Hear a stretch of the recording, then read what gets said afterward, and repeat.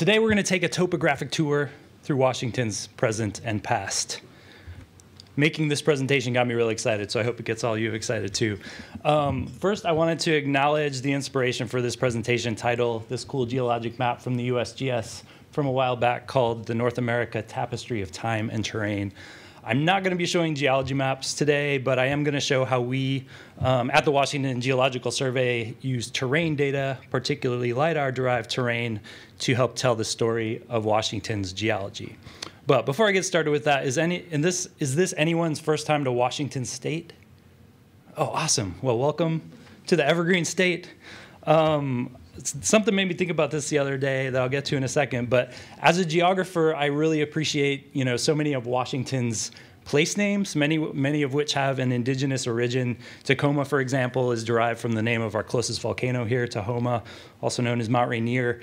But some of the rainy weather this week reminded me that Washington, particularly Western Washington, has a lot of really gloomy place names. Some of my favorites are just north of here. We've got Point No Point. That might be my favorite. It's right across from Useless Bay, next to Foulweather Bluff. But a couple weeks ago, I was traveling with my family down near the Columbia River, and just down the road from Cape Disappointment is Dismal Niche. Probably the best Washington place name, perhaps. These are my kids doing their best to look dismal. I told them look sad, so they're really trying there. But this was named by Lewis and Clark's Corps of Discovery when they got pinned down there for about a week by a winter storm, kind of hemmed in by the raging Columbia River on one side and the steep forested terrain on the other. So that's actually what I'm here to talk about today, is the terrain part, but I just thought I'd share this photo because I thought it was funny. So Washington has a really diverse array of interesting landforms, from the low-lying topography of the coast to the lofty peaks of the Cascades, over to the channeled scablands, which you all heard about last night from Nick Zentner if you were around for his talk. You can see where we are here in Tacoma in the state. So today, let's travel to 15 different locations across the state using maps, terrain data, and a few photos as our guide. Okay, we're going to start with the watery wonderland of Willapa Bay down in the southwest corner of the state, just north of Dismal Niche, by the way. So with many large rivers flowing into it, Willapa Bay is a region clearly defined by water. It's also the second largest riverine estuary on the west coast of the continental U.S. At high tide, the bay covers over 120 square miles. This is an aerial view of the northern part of the bay. But at low tide, over half of that can be exposed as mudflats in the bay. So here's a LiDAR-derived image of that same area. One of the things Maggie was talking about really struck me because these sort of landforms remind me of trees sticking up, these sort of drainage channels. So there's always these connections with other parts of nature in some of these images that really grab me sometimes.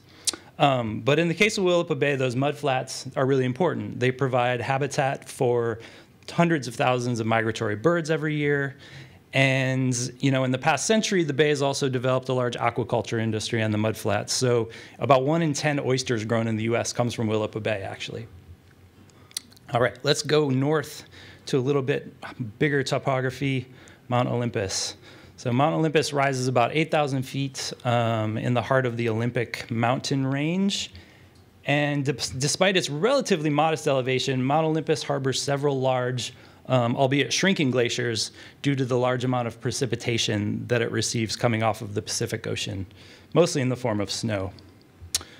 So on the western slope of the peninsula, that precipitation results in a vast temperate rainforest with some of the tallest and biggest trees on Earth.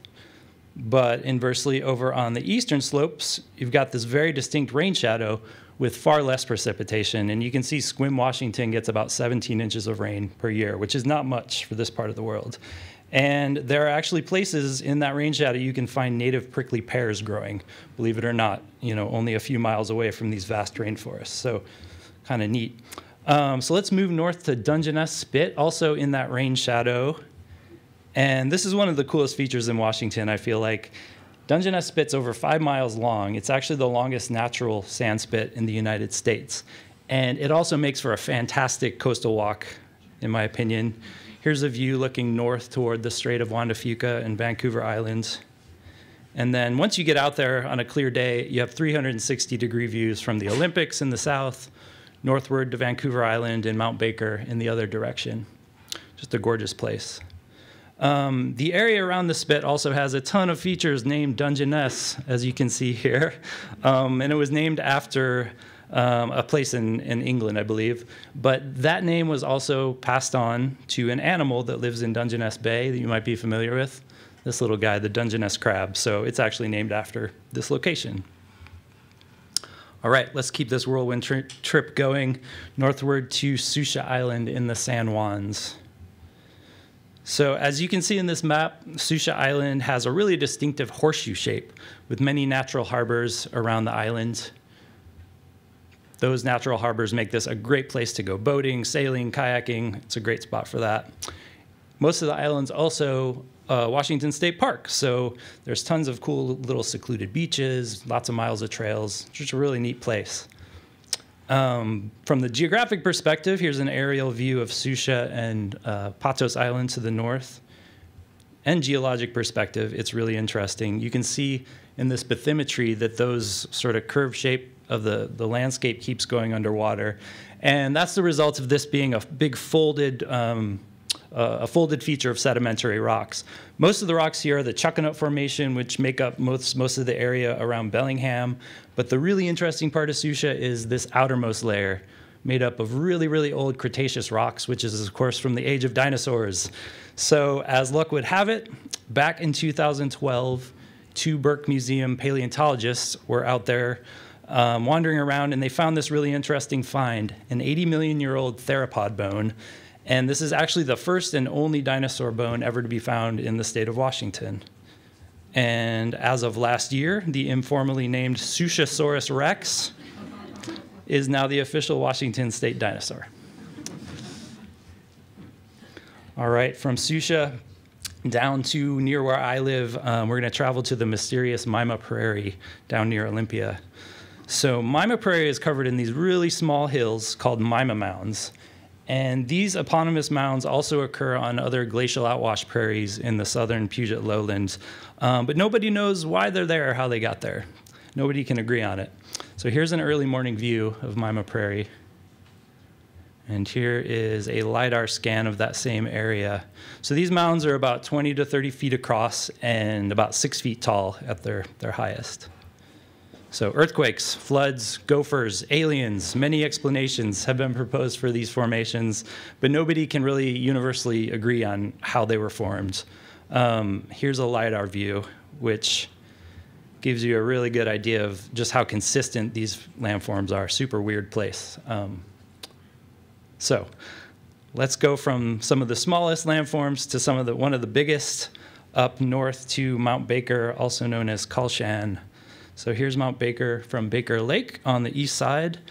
And this mountain is one of 5 large stratovolcanoes in Washington state. It's the tallest peak in the North Cascades, so it's a very prominent figure. You'll often see it flying in and out of Seattle to the north. The area around Mount Baker is one of the snowiest places on the whole planet, really. The nearby Mount Baker ski area averages about 50 feet of snow per year, so just a ridiculous amount of snow.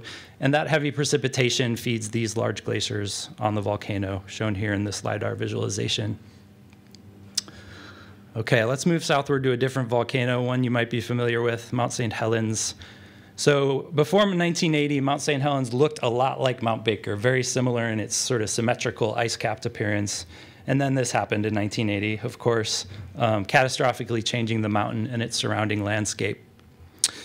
So in the 4 decades since then, however, the mountain has started to grow back. 2 big lava domes have grown in the crater. A large glacier has grown in the crater. And LiDAR has been used to capture a lot of these changes by the USGS. So pick one of these sides to look at, and I'm just going to click through from 2002 to 2009. You can see some of those changes. And the crater glacier has continued to grow since then. Here's the view looking in at that upper lava dome and the crater glacier. So 2 years ago, in cooperation with the USGS, we also published an interpretive map of Mount St. Helens that featured different ways the landscape of the mountain has changed in the past 4 decades. including those lava domes and the crater glacier. So I just wanted to shout out to fellow cartographer Sarah Bell for her fantastic Bell Topo Sans font that was used in this map. It's awesome. I also encourage you to check out Joe Bard's talk tomorrow. He's going to be talking on documenting the historical topography of Mount St. Helens. It's going to be super interesting. So check that out. All right, back to the North Cascades, Lake Chelan. Lake Chelan it's a remarkable 50-mile-long glacially carved lake in the North Cascades. It just slices right through the mountains. And at almost 1,500 feet deep, Lake Chelan is one of the deepest lakes in North America. Only Crater Lake and Lake Tahoe are deeper. On this map, we used a familiar Washington icon, the Space Needle, to kind of use as a measuring stick for seeing how deep it is. So it's 2.5 Space Needles deep, as you can see. All right. Down to the Columbia River Gorge and the Bonneville landslide. So 600 years ago, the entire side of this mountain collapsed and created a natural dam on the Columbia River known as the Bridge of the Gods. And eventually that dam was breached and part of the landslide deposit was washed away, but most of it actually still protrudes into the Columbia River. This is an aerial view of that deposit, also known as the Bonneville landslide. So we wanted to create a map to kind of tell this geologic story. So we switched to LiDAR, highlighted that landslide in orange. You can see how big it is, and then added context to make the map. We also added this little sort of graphical feature of the modern-day Bridge of the Gods, which is a bridge that goes over the Columbia. This is where the Pacific Crest Trail crosses from Oregon to Washington, by the way, just to kind of relate that large geologic scale to a more human scale. And in this photo from 1929, you can see that bridge is there, built in the 20s, next to the Bonneville landslide. This is viewed from a different direction upstream.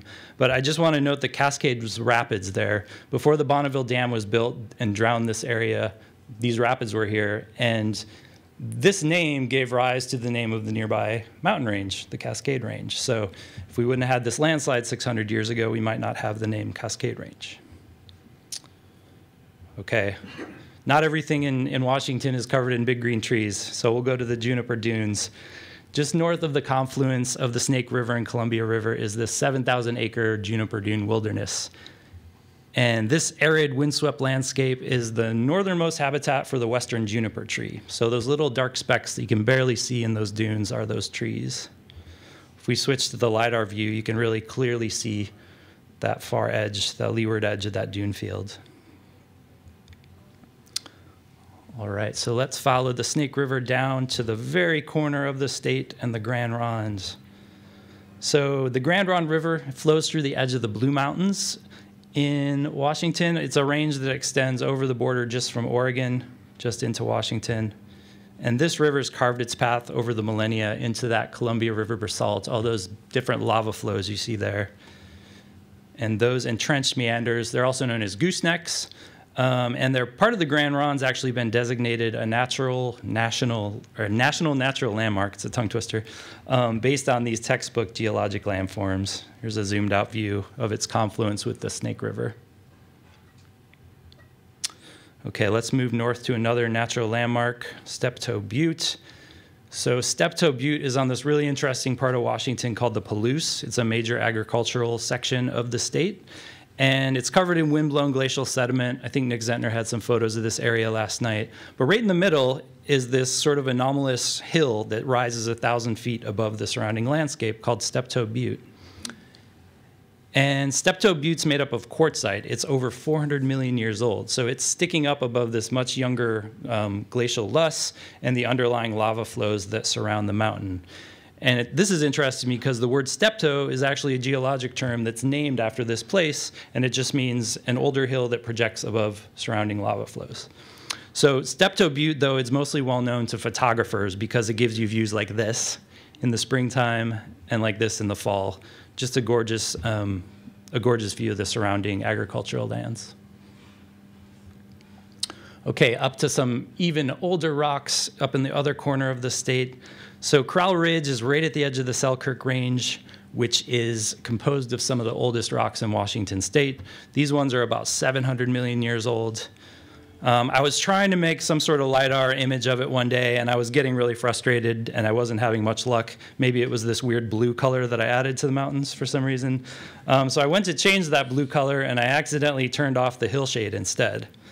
And I was like, oh, that's nice.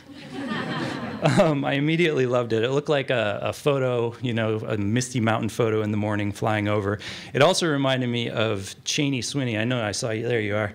It reminded me of Cheney's Peakscape series. So if you haven't seen those, check those out because they're way better than this. But I was like, okay, might be onto something here. So I exported this to Photoshop, added a little gradient, and it just goes to show that sometimes a mistake can turn out all right. So I was like, let's try this on a different mountain range. Let's go to the enchantments in the Cascades. So if you haven't heard of the enchantments, they're characterized by these really beautiful jagged granitic peaks. In the fall, you get these beautiful yellow larch trees changing color, speckled lakes all over the place. So I thought, let's try it with this jagged landscape. So to start with, I made this sort of pre-dawn misty mountain view, and I thought, let's add some hill shading to it. Oh, it looks like the sun's coming up. Let's keep it going. Little alpenglow. Let's just make a map out of it. What the heck? So there's the major peaks of the enchantments. It's also known as the Stewart Range as well. Okay, last but not least, Dry Falls. We heard a little bit about this last night. In my opinion, this is the coolest place in the whole state. If you ever get the chance to go there, check it out. It's hard to comprehend unless you're standing there next to this place. But Dry Falls it's quite possibly the most geologically significant place in the entire state, as you heard last night if you were here. This is kind of from the visitor center, the view of just part of the area.